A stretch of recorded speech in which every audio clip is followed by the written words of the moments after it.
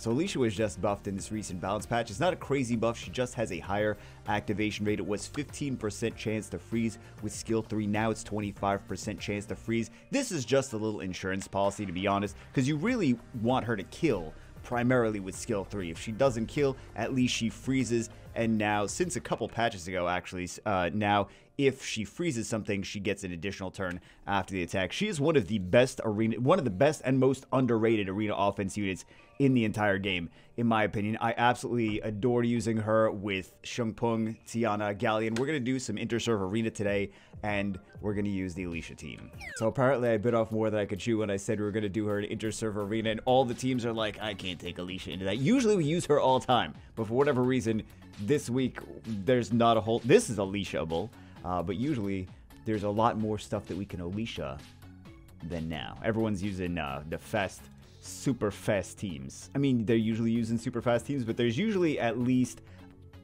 I don't know, like 15. Oh, come on! We're not gonna do anything now.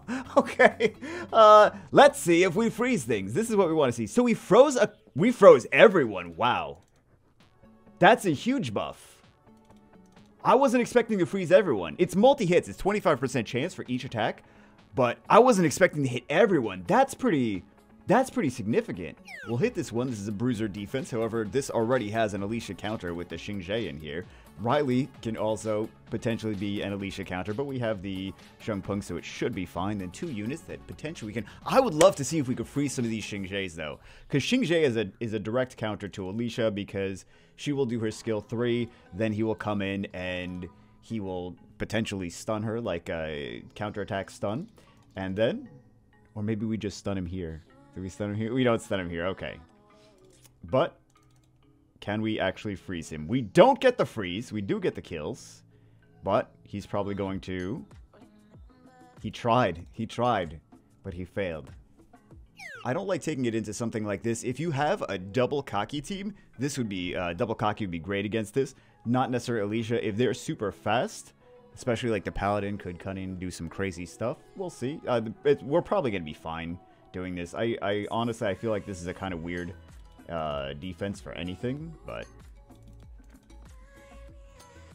decrease attack age. We'll do some... We want to see the stuns. That's what we really want to see. We got... I don't think we really got any... Oh, sorry, freezes. I don't think we got any freezes there. This is another one. I don't particularly find that this is a super strong defense, especially for inter-serve arena where you could just... I mean, you wouldn't bruiser this anyway, but especially for inter-serve arena where you could bruiser something. Anyway, let's see how much... we really just want to see how much Alicia actually freezes with her skill 3. This is fine, though. This is fine. See that monkey! If she froze the monkey. She needs a specific thing in her passive that says, also freezes monkey with a 300% chance. That's what she did freeze a couple things, though. That's pretty nice. So for this one, we're going to use Triton instead of Tiana. It's less reliable, but they have the Tianlang there on defense. And if we use Tiana, Tianlang is a counter to Tiana. And they also placed a Molly here on the defense because you have to use something... Well, you don't have to use something like Triton, but if you use something like Triton... or Chiwu to AoE strip and decrease opponent's attack age instead of increasing your own, then it could glance with the Molly passive. Also, another thing that I noticed is Chiwu's buff actually nerfs him against Tianlang, because you could take Chiwu into this before, but now Chiwu's not as strong into this as he used to be. So, food for... I'm hitting myself in the face. Food for thought on that one. You could also take Tableau in here. You could also take the LD Homunculus into this into these Tianlang defense. So you don't have to actually use what we're using here. You don't have to even strip them. But that is what we're going to do. Please actually land this. That would be fantastic. Okay, so we do actually land this. Time to loot.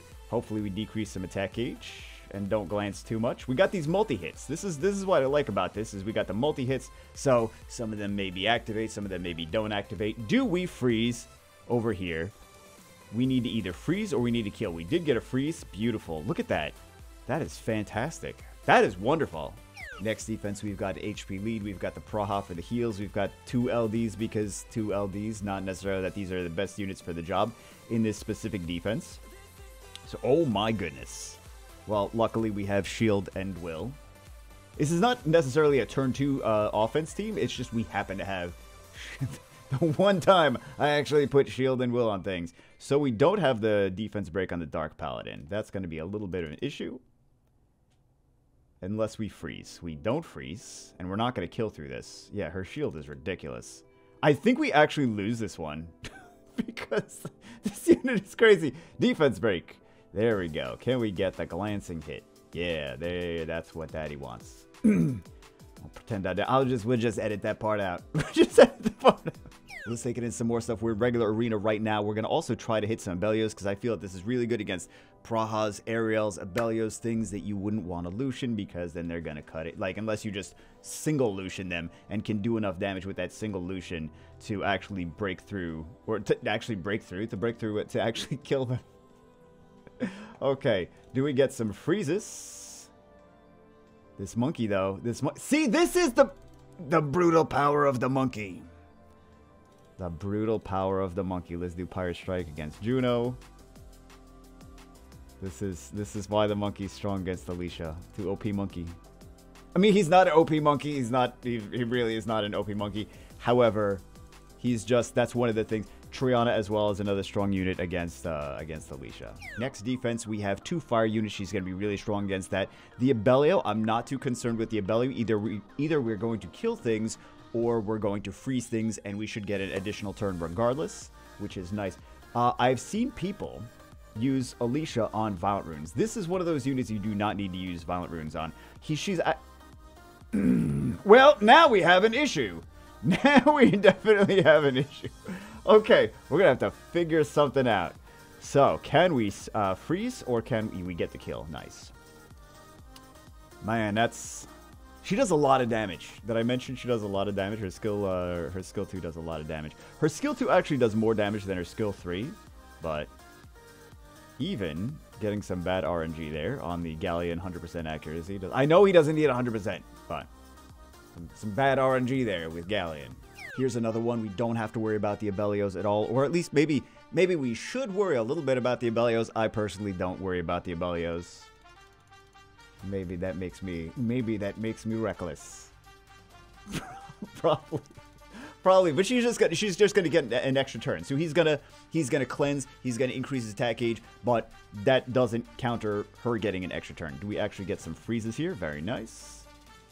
Well, also you can just kill Abelio. That's another reason I don't really worry too much about Abelio.